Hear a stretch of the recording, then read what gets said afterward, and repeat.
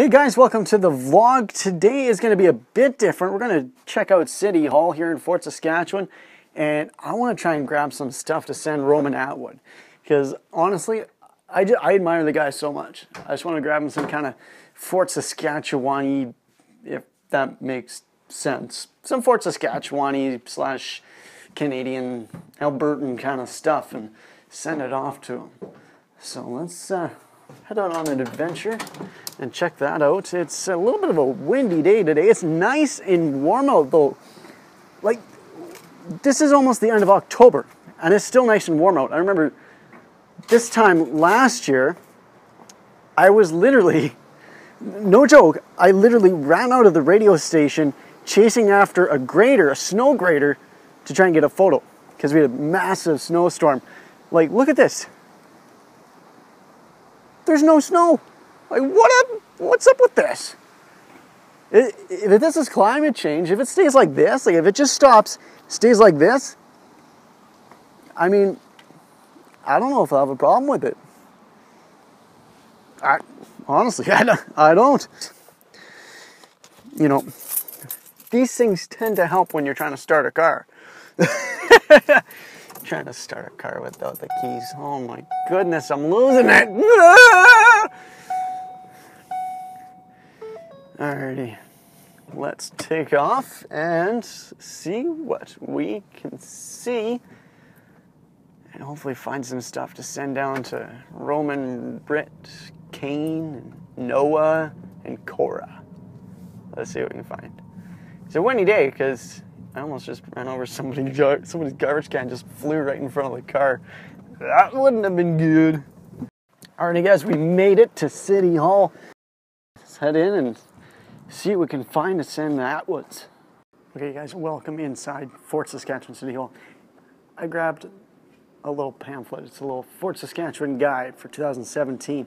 And inside there's a whole bunch of information on Fort Saskatchewan, kind of the history of the area, and there's also a map in there.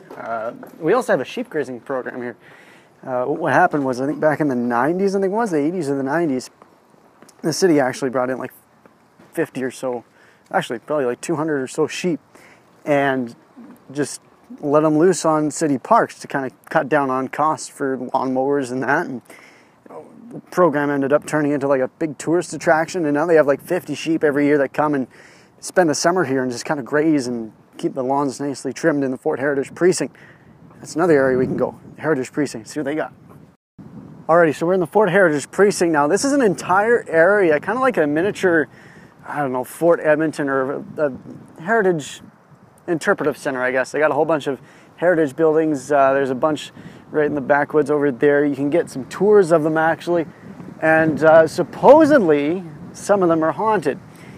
Whether or not that's true, I'll leave that up for you to decide. Apparently they've had some experts come in and do a bunch of analysis and all that. But over here they have an entire reconstruction of what the original Fort Saskatchewan looked like, of what the original Northwest Mounted Police Station looked like. It's not in the original location, but it's pretty darn close to the original location. I've been in there and it's pretty cool. Alrighty guys, so we went on a bit of a shopping spree in there. We got a whole bag of goodies to send down to Roman and Britt and everybody down there. So essentially what I got was, I got a little, well, I shouldn't tell you.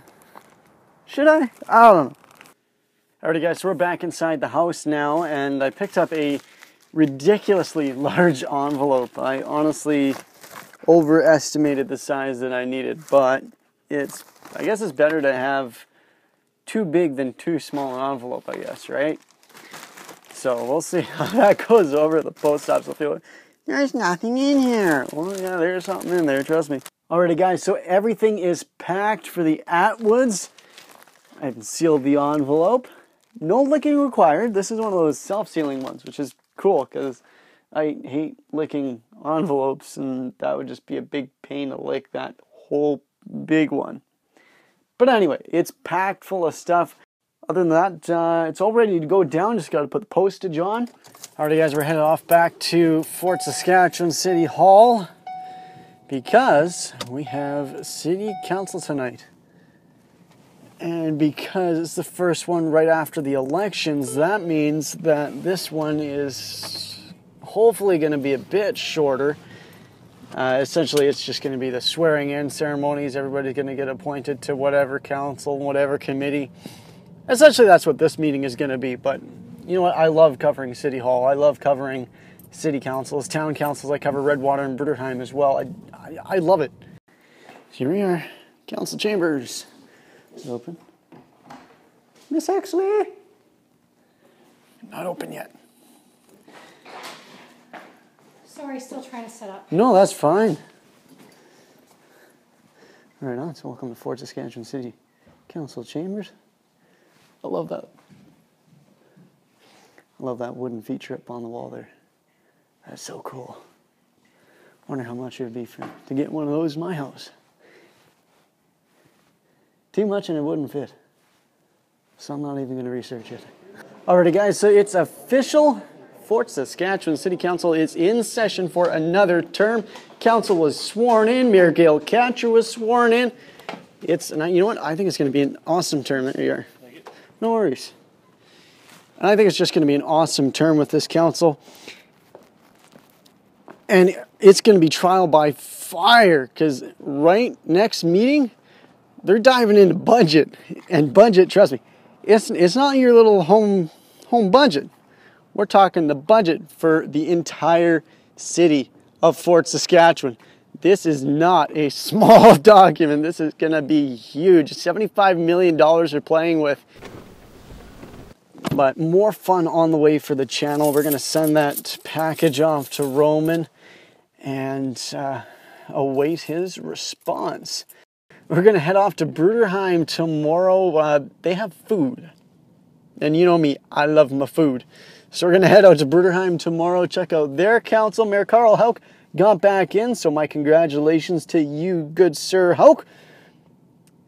Make sure you click that subscribe button. Plenty of fun on the way. We're just going to have a riot with this channel. We're going to riot with these videos. Leave a comment. Give this thing a thumbs up, man. This is definitely a different vlog. Make sure you have fun. Get it done. Turn that smile upside down, bro.